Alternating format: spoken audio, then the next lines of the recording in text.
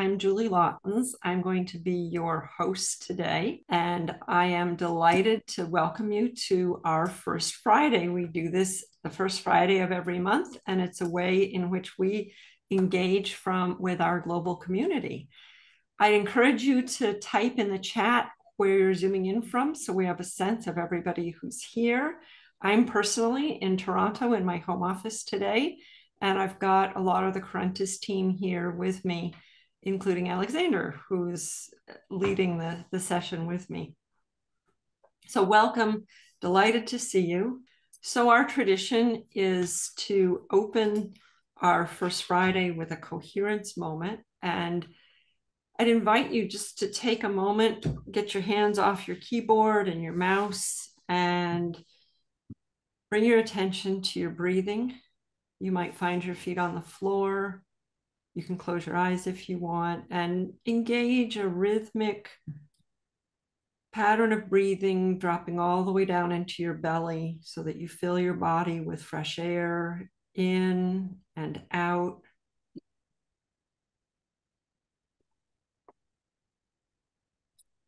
Let that out. And as you do this, you can bring attention to the area around the heart, breathing through that area, and bring to mind something for which you feel gratitude, a person, a place, a moment, something that helps you build that feeling of gratitude in your heart. As we breathe through that sense of gratitude, it helps us come into a place of coherence and be ready for this chance to learn together. One more breath, and Alexander, I'll ask you to move on to our next slide. We welcome people to this conversation from across the ways in which Corentus has engaged with the world over the years. The organization has been working for more than 20 years in the United States and around the world, and we bring all the people that have been touched by the training together with this invitation of becoming part of the Global Practitioner Network. And some of you are clients, for which we're truly grateful. Just want to say welcome to everyone and encourage you to join us in future Fridays and to be part of the conversation today. Our two thought leaders for today, I'm delighted to introduce Alexander Caillet, who I'm sure many of you know. Alexander is the co-founder and CEO of Corentus. He's our thought leader on the State of Mind tool, having done research on it with colleagues over many years and having brought it to clients over a long, long period of time. And to Rob Jensen. Rob, welcome. We're delighted to have you with us. Rob is the founder of Boundless Teams, and I'm going to ask you to introduce yourself in a little bit after Alexander runs the tool. Thank you for coming and providing your perspective on this tool. Absolutely. Great to have you here, Rob. Thank you, Julie. You're welcome. And welcome to everyone. It's a pleasure to be here today and to really talk about this wonderful topic that we've been exploring for the better part of 20 years. There is a study that we did that is on our site that you can access. It was a piece of research we did back in 2012 with 740 global leaders. You can have access to that piece of research. We hope that you will give it a read. There's also a video online of a talk that I gave. Looks like a TED Talk. It was with the Insights channel on the power of state of mind. And for us, state of mind, the idea and the concept started, and maybe just a step back, I'm going to share some slides. We're going to do a state of mind check-in. Rob will then give his experience using state of mind in his organizations. And then we'll open it up for Q&A and have a nice conversation and get rid of the slides. So the work began about 20 years ago when we became interested in the impact of state of mind on leadership and really wanting to understand what happens to leadership, authority, and accountability and power when state of mind plays a factor. And so we started to do these exercises around state of mind with our clients all over the world, the better part of 33 different countries, to gain an understanding of how to talk about state of mind, how to structure state of mind, and how to bring it to our clients. We then did a research study with leaders all over the world, and we gathered a lot of really good data on state of mind, the most effective states of mind for leadership, the least effective states of mind for leadership, and the power of state of mind in terms of its impact on performance, effectiveness, and relationships. We're not going to get into all that detail today. We're just going to take a look at the tool, but it's be worthwhile digging into the report to get all of that really valuable data. We begin today with a definition of state of mind, which for us is our moment-to-moment experience of life as generated by our thinking and as expressed by our feelings. So it's a variable state that we encounter moment to moment, and it's an opportunity. The opportunity is for us to really become cognizant of and to notice our state of mind moment to moment and to study its impact on those around us.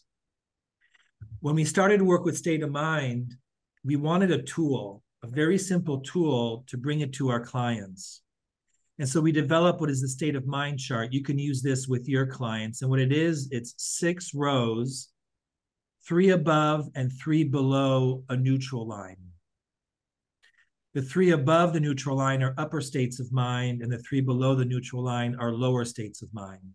So we have a +1, +2, +3 state of mind, and a -1, -2, -3 state of mind. Notice we don't use the words positive and negative. We use the words plus and minus.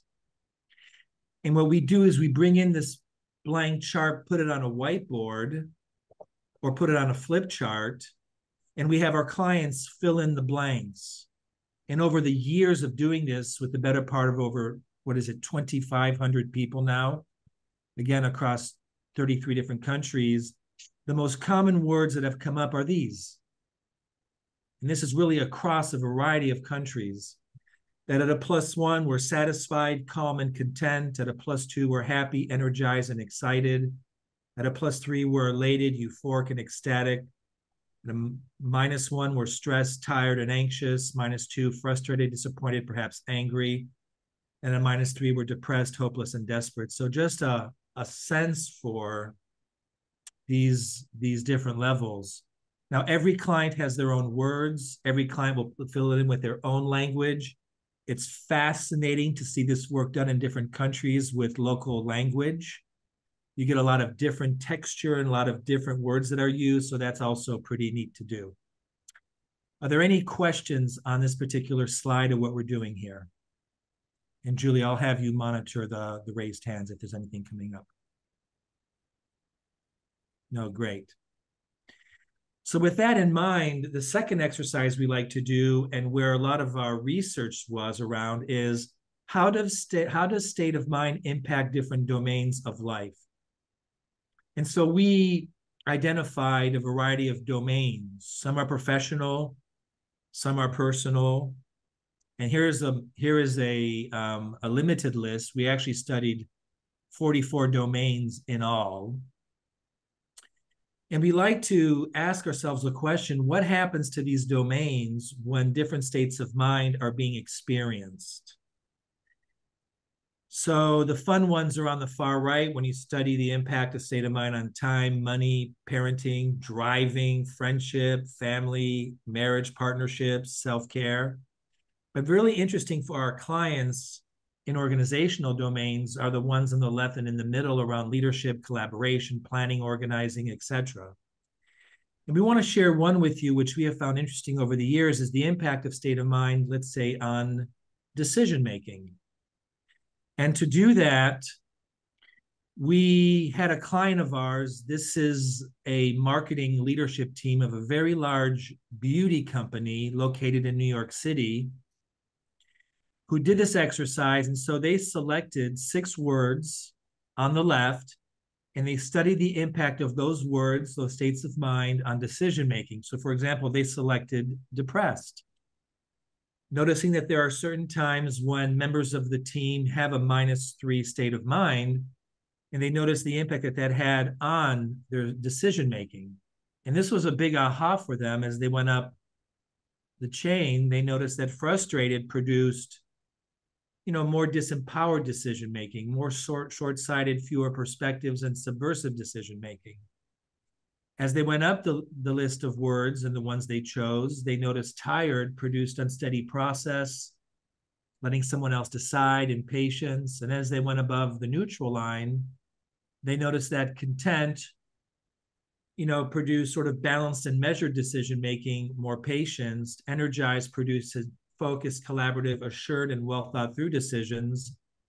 But interestingly, when they got to +3, they noticed that they decided too quickly, or they were overambitious, overzealous in their decision-making. So this was a way for them to study decision-making. They also studied collaboration, conflict management, leadership, the notion of time, and the notion of communication. And they came away with the same result, which was that when they were in a +1, +2 state of mind, their decision-making, their collaboration, their overall approach to conflict management, etc., was more balanced. Now, really importantly, and this is something that we make sure that we state, we never make the assertion, nor do we hold the assumption that being above the line is better than being below the line, nor do we say that it is good or bad, right or wrong. Instead, what we say is that it's variable, and that we all are going to have variable states of mind, and we're going to move through them throughout the day. We also work with leaders in a coaching capacity to let them know that it is actually okay for leaders to be below the line. So many leaders have this assumption that they need to be constantly above the line when they're not feeling it. And in certain ones of our systems, leaders have become okay with and comfortable with sharing that perhaps they're a -1. And they do that by sharing it with their teams or with their direct reports. And it's created a little bit more buoyancy in the system when it's okay to understand that as a leader, you don't always have to be above the line. So that's just a note to be careful of, because sometimes we get into this wrong assumption that it is about being above the line, and that's the way that life needs to be, when it is absolutely not true. So you'll see in our research that we had a lot of really interesting findings. And there are 3 key findings I want to share with you, several of which we've already spoken about. But the first finding is that it's variable. In coaching clients, we have them hold these little state of mind charts where they gauge their state of mind throughout the day. And many of our clients are surprised to find how variable their states of mind are throughout the day, and how that variability really impacts their performance and productivity moment to moment. The second finding that we have is that it's really a personal lens through which we see the world. That when we look at a piece of data, whether we're in a +1, +2, or -1, -2 state of mind, that data looks differently. I often joke that the people I love the most look markedly different when I'm in a +2 state of mind than when I'm in a -2 state of mind. And I keep blaming them for shifting, but actually it's not really the case. They don't shapeshift, excuse me. It's my state of mind that has shifted, and it has produced for me a different data set. It's important to be accountable for that and to own it, and to own our states of mind, especially if we're in positions of power, leadership, or influence. And the third finding, which is backed up by a lot of the work that Daniel Goleman talked about in emotional intelligence, is around impact, that our state of mind is contagious. It has a contagion effect, especially if we're in positions of leadership or power or authority. And so it's important to know that if we're walking into a meeting as a leader with a -2 or -1 state of mind, that the members of that meeting might just take on that state of mind, and the meeting might find itself in a -1, -2 state of mind. Owning that state of mind and sharing it might dispel that contagion. It might not, but it may, and that can be very helpful for a leader to own it and to say as such. So finally, one of the tools that we love to use is the team state of mind check-in. On a whiteboard or on a flip chart, we like to create a visual representation of the state of mind chart that looks something like this, and to check in from time to time with the team to see where they're at. The beauty of the chart is it allows you to check in on states of mind to see how team members are doing or how a group is doing. And they can use numerical answers, +1, plus 0.5, plus 0.75, -1, -0.5, etc. And so at the start of the meeting, you may get a response that looks like that. This is the beginning of your meeting, and you might do a state of mind check-in, numerical answers. They may choose to use words that go along with that. They can use numerical answers, and you get a sense where people are in the room. Now, what we like to do at Corentus, and what several of our clients like to do, is to ask those who are on the line or below the line if they need anything. And oftentimes they need to complete an email. Sometimes they need a break. Sometimes they're just where they're at and they need nothing. It just happens to be their state of mind, which is okay. You may go through a first couple of work sessions in the meeting or first couple of topics and check in again, and you may get this result.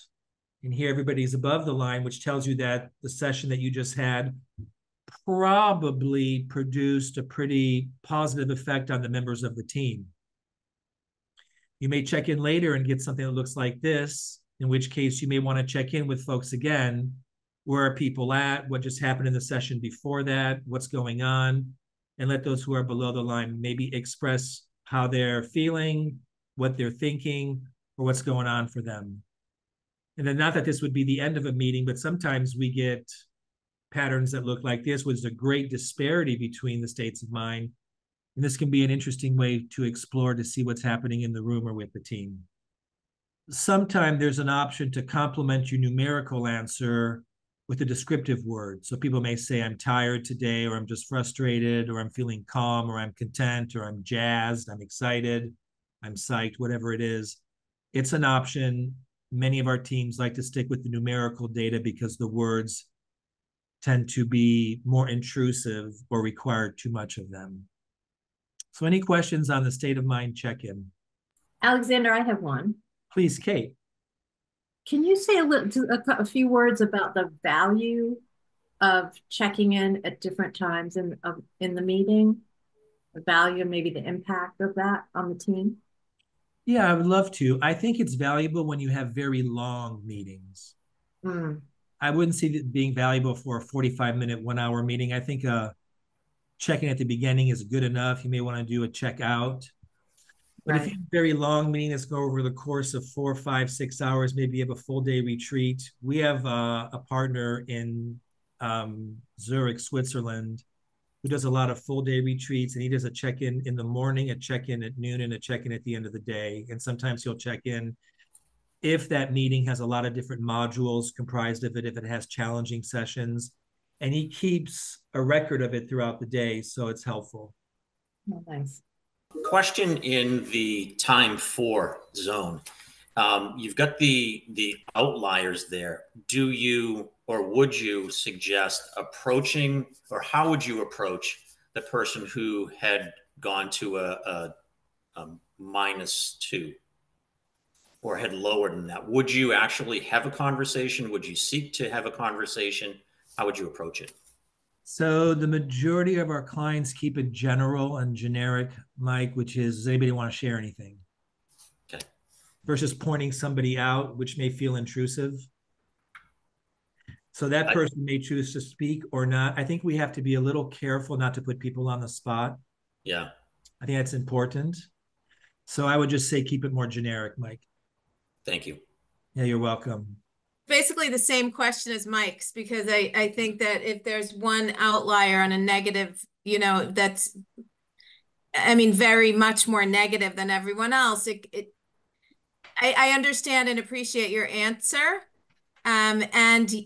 And I still wonder about it because they've identified that they're really not in a good state of mind, and everyone is aware of that. I mean, people can move on, but that's the same curiosity that I had. Yeah. We have one client that's been using this for the better part of 3 years, and they've gotten to a point, Hillary, where they can call each other out. So if that was you, Hillary, you might say, Hillary, what's going on? And it's very natural and very normal. And you put -2.5, and you're going to have a conversation and share that. Lori. I don't mean for this to sound facetious, but how does, when you have a long meeting, how does taking lunch or doing breaks impact the group and how they show up? I think it has a very powerful effect, Lori. I wouldn't underestimate it. Long breaks, stretching sessions, team building, collaborative sessions, a good lunch, some social time will impact state of mind tremendously. And I think good facilitators in their design know how to balance the amount of work with the amount of play so that it's really shared. Thank you, Lori. And Peter. Thanks. I'm just wondering whether you're doing this in person or remotely. Let's say you have a group of 9 people. Is there an easy way to do these graphs? Is there an app for it? Oh, got it. We have people put their number in chat. We did design at one point a little tool that had a state of mind chart, which people then polled themselves. And the tool took the polling and made a map of the states of mind. We've used that in the past as well, Peter. Okay. Alexander, we've been talking about doing more polling just using Zoom features recently and how that can break up the monotony of Zoom. So that's something we could consider. How do you think that would work? I think it would work well. I think polling would be great, Julie. All right, then. So I have the pleasure of introducing my friend, my longtime colleague, and an ex-client, Rob Jensen. Personally speaking, I'll let you introduce yourself, Rob, and talk a bit about your experience with the tool. But personally speaking, Rob is a friend, first and foremost, and we've been on a journey together for many, many years, supporting each other in a variety of ways, both professionally and personally. Rob is one of those gentlemen who abides by a very strong set of values and code of ethics and is a consummate professional, someone that I respect tremendously and that I look up to and who has helped me personally over some very difficult times. So thank you for that, Rob. Well, thank you for all your support over the years and teaching me all these tools so I could use them effectively and teach others. And it's been a great experience. And so let me just give a little bit of history. First of all, where I am today, I am retired and I live in the southeast corner of South Dakota and can basically see the state of Nebraska and the state of Iowa from within a mile or so of my home. I still do some executive and team coaching locally. I work pro bono for organizations that need it. And I only, one of the restrictions I place on my time is I only work for organizations where the leader, or in the case of a partnership, both leaders are completely bought in to changing the way that they do business through the kinds of tools that Corentus provides. My LinkedIn profile is under Robert Jensen. Feel free to go out there and take a look. I started using these tools way back before Corentus was Corentus. I believe it was something else at the time, Alexander, when you first came in. And at that time, I was running a $150 million a year vertical for a company that does about between $2.5 and $3 billion a year with the U.S. government. And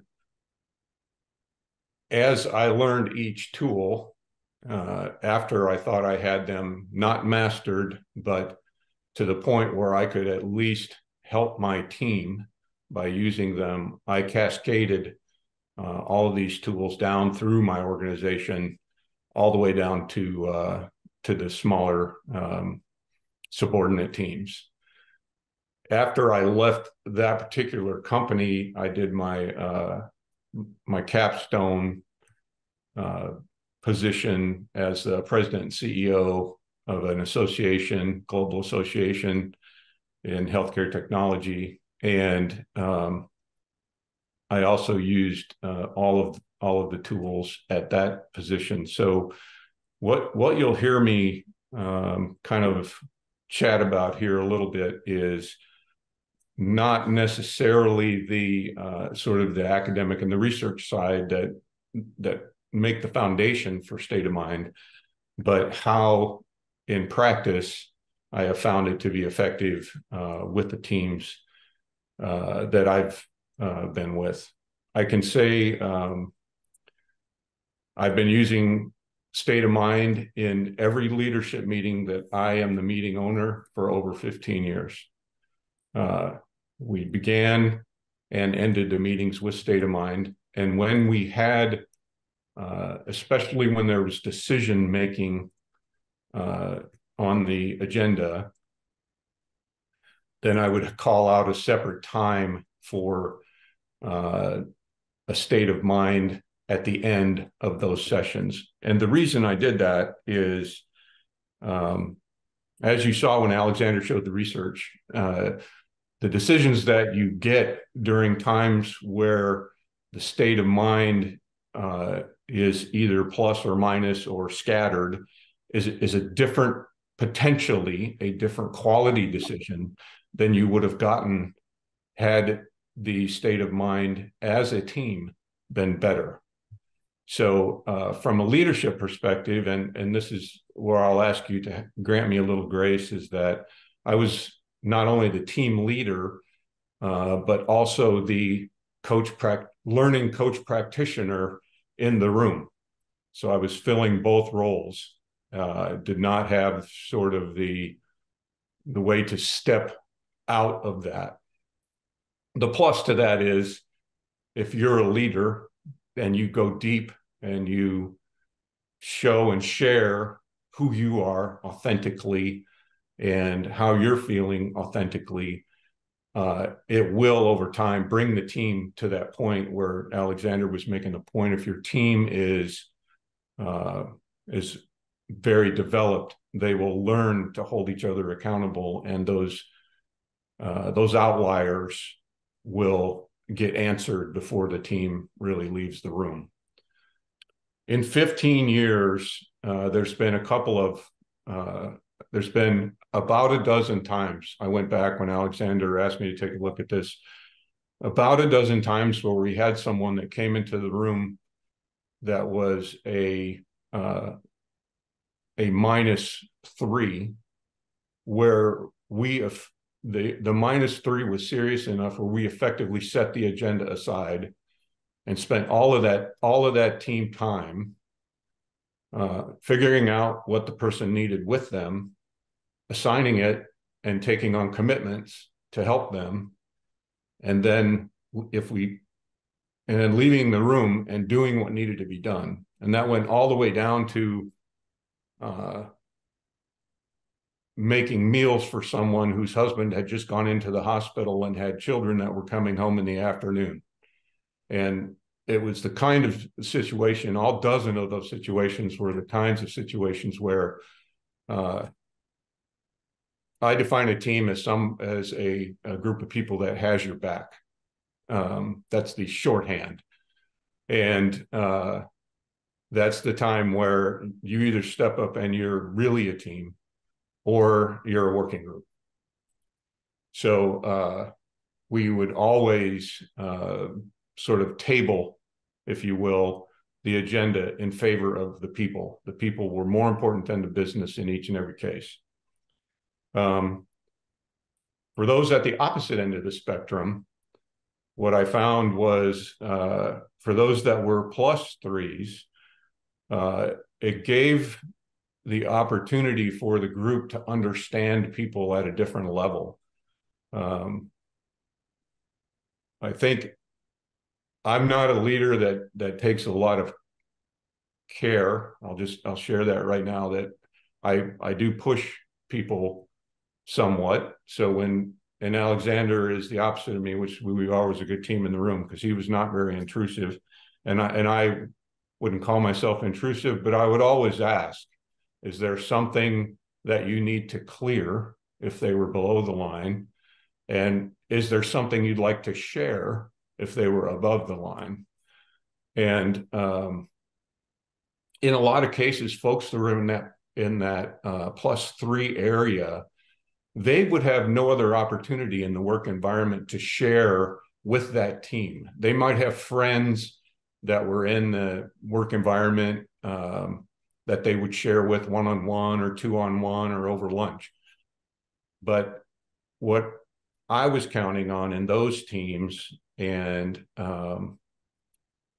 was to help develop each person to a point where they're all showing up as their whole authentic person, and the sum of those whole authentic people together makes a team.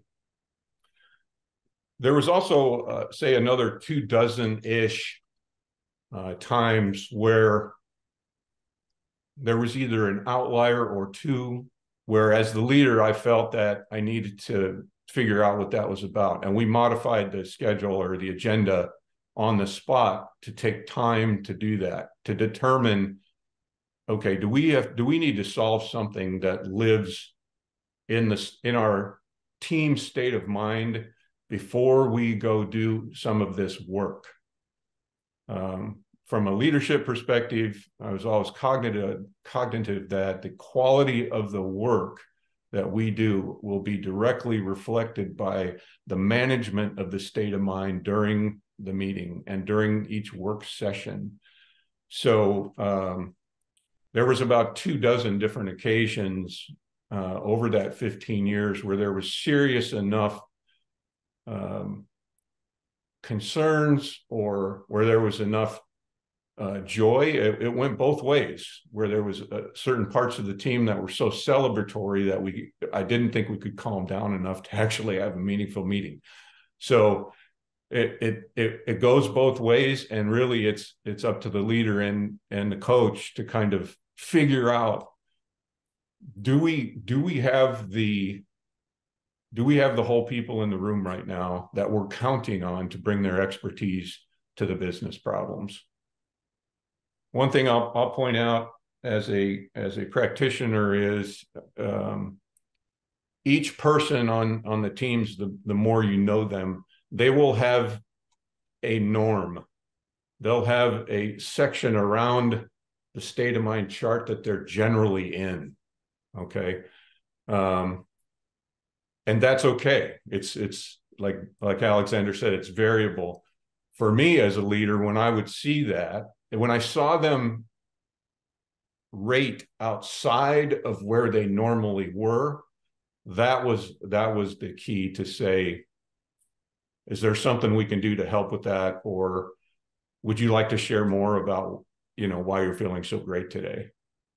So let me just stop there and I'm a very practical person. Ask anything that you like. I can tell you that I've done this. I can do this in my sleep today. And let me just say, it's not new to any of you. You might think it's new to you, but you do it in your house. You do it on your sports teams. You see it in your kids' practices when they go to ballet. Why are you not feeling good right now? So it's a matter of putting a little structure around that for your being a team practitioner coach.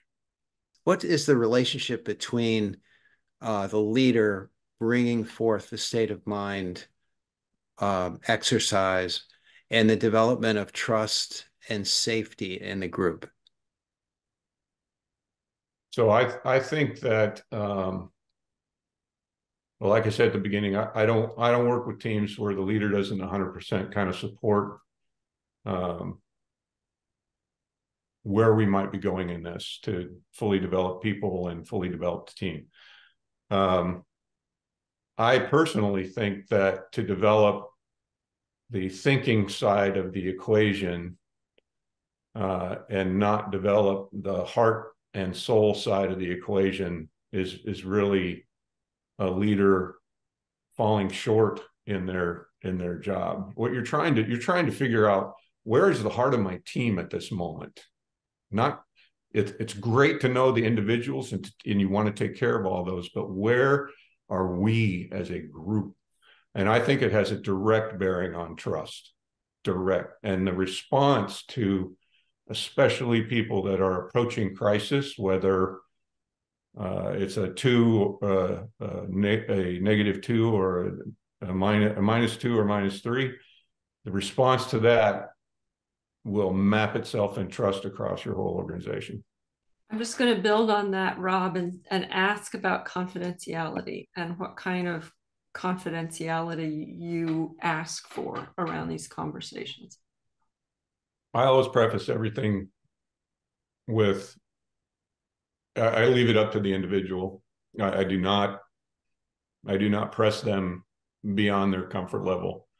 When in doubt, if there's anything, I will just pull them aside after, or ask them, invite them to my office and say, if you need to go home, go home. And if there's anything we can help with, let us know. Yeah. I mean, they have to be first. In any business, you have no business without your people. Mary. Thank you so much. This is fascinating. If you have taken the state of mind beforehand, is there anything that that you can contribute to alignment, more alignment at the end? Anything that you do or saw? Oh, that's a great question. So one of the things we would take it at the beginning and the end, and I would always note without any kind of prejudice one way or the other, okay, it looks like we as a team came down about half a point during the session. Is there anybody who would like to make a comment about that? Or it looks like this particular work session really seemed to boost our buoyancy in the room. Can anybody share why that was for you personally? And we would try to kind of not map, but at least associate, what are the topics that are going to be tough for us through the year? What are the topics that are going to be easy for us during the year? We could schedule less time. Some of this we could do by Zoom. On the other hand, those tough topics, let's all get in the room. Let's make sure we're all there. Thank you. Have you ever encountered a situation where you did a check-in on a state of mind and most of the team were below the line, and you asked them why, and you discovered that it was there was a big team issue that they were dealing with that emerged as a result that maybe you weren't aware of? That happened exactly once. Alexander was actually there when this happened. And it blew up a 2-day offsite. Wow. I was the leader. Alexander was the team coach, and we essentially on the fly had to replan a team offsite, and the repercussions of that lasted a good 4 months after that. So without giving away any secrets, was it a content issue that blew up the site, the offsite, or was it a behavioral issue? It was a role and responsibility issue where I had made a decision without consultation on my team, because it was a personnel decision of someone that reported directly to me. So it was a teammate that I had made a decision about that did not show up in the room for the offsite. And that's when they learned about it. Thank you. Now, to be honest and fair to the team, I would say, and Alexander, jump in there, you were there. I would say that there was at least half the team that anticipated, that saw this was coming and thought it was the right thing. And then there was sort of this other faction that thought, oh, you should have consulted all of us and you had no right to do this. And that was it. But I was, let me say, I was glad to have a professional coach during that offsite. We just redesigned the offsite. We did on the fly. On the fly, redesigned it on the fly. And it just shows how effective really the tools that Corentus has and the ability to pivot when you need to are. Great. Thank you very much. Thanks for the question. I was going to tell that story and I didn't know if I should or not, but I'm glad. You did. I'll remember it forever. So unfortunately, we are out of time, my friends. It is 12:46. So we want to do two things. We'll end with Julie's mindfulness moment. But first, I just want all of you maybe come off mute and just give Rob a thank you. Thank you, Rob. Anytime. Thank you, Rob. Thank you. Anytime. Thanks so much, Rob. My contact info is on LinkedIn if you want to connect, or if you ever just want to have a chat by phone. Happy to do it. Okay, Julie, to you, take us out, and then we'll let everybody get back to their day. Thank you, Alexander. So we wrap our sessions. Our tradition is to wrap our sessions with a mindfulness moment where we invite you to close your eyes, take a breath, and I'm going to ask you two questions. One is, what's an insight, a learning, an unlearning, a relearning that you're taking away today?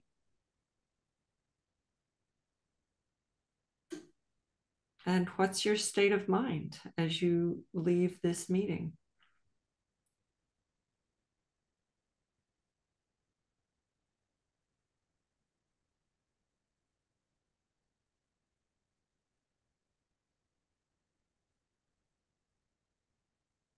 Thank you very much, Rob, for joining us. Thank you all for being with us. We'll see you next First Friday, which is April the 5th, and we'd love to have you come back and be part of the conversation.